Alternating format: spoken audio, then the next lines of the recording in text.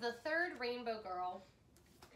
The Long Life of a Double Murder in Appalachia by Emma Copley or Copley Eisenberg. The blurb mentions In Cold Blood on it, and I would back that up.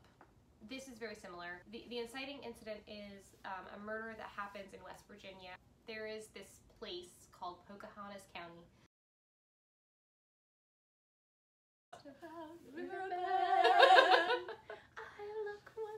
Oh my god, you can't just, you have to be like dashing up. Like, yes! I see them there beyond those trees, right behind this waterfall. And in 1980, these two women were on their way to a festival. It was called the Rainbow Gathering. And then the next thing you know, they turn up dead in a field down a random road that like really only locals would know. And the crime was unsolved for 13 years. So really the book is way more about the fact that this town is just like traumatized by all of this. It was an open wound for so long. Can you imagine these violent crimes happening in such a small community? The day before, you know, you let your kids walk to the store by themselves. The day after, what do? You're like, someone murdered these people in cold blood. And then probably from our town, or they were passing through exactly. Like there's probably somebody in our town who's a killer. And much like in Cold Blood, it's as much a meditation on the people involved in the aftermath of a crime. It was a very somber read, but I enjoyed it. Julia, would you like to go next about this book that you're super excited about? Yes! It is called When We Were Vikings by Andrew David McDonald. Also, fun fact, but here's a picture of him. He's real cute. Oh, he is. Hey. And Canadian. Look at his little... Hey, Andrew. He's adorable. He is really cute. He lives in southwestern Ontario. So unfortunate for all of us here, but... This book is really fun. The reason I picked it up was because it's comped to things like Frederick Bachman, especially My Grandmother Asked Me to Tell You She's Sorry. So like that's kind of the viewpoint you're getting. Zelda, however, is not a child. She's an adult who has fetal alcohol syndrome.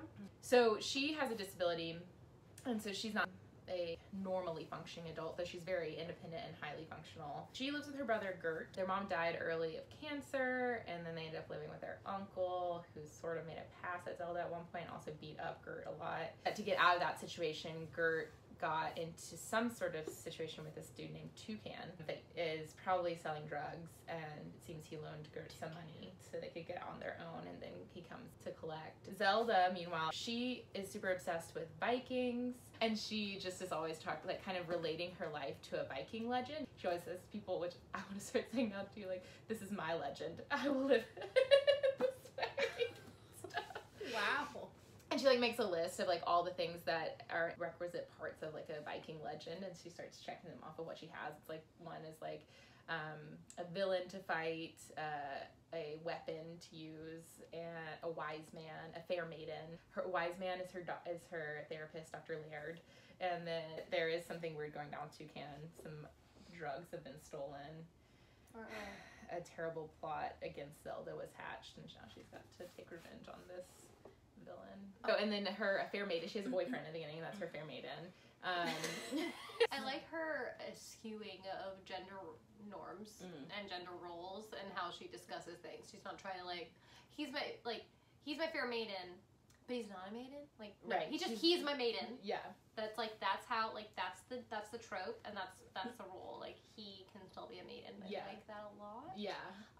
That's sort of like the naivety part. That's kind of nice about it, where it's like she's like removed from the. She's a layer of bullshit taken away. Yeah. A little bit. Yeah. It's good. Mine is The Night Country by Melissa Albert, and I wanted to read it, but I hadn't read the first one, which is called The Hazelwood, and so I had to read that one first so I could read this one, and I love it okay, good. so much. So I'm not going to tell you a lot about this one because I don't want to ruin the story, so I'll tell you more about The Hazelwood to get you more interested in the series as a whole. It's about this girl, Alice, and she's been traveling with her mother, trying to escape something. They just have super bad luck and they don't know why. And then her grandmother suddenly dies, and she is this author of this super gritty, dark collection of fairy tales, and she dies on her estate, the Hazelwood. So after that happens, some creature from the hinterland, which is the world where the fairy tales are based, comes and kidnaps her mother. And her mother leaves a note that says, "Don't come to the Hazelwood." And of course, she has to go to the Hazelwood.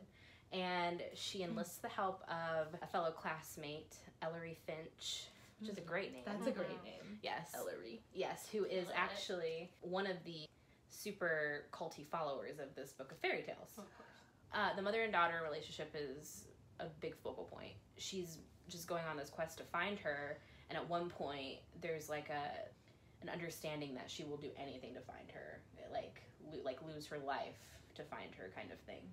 Yeah. And that's how much her mom means to her. Oh, that's sweet. Yeah.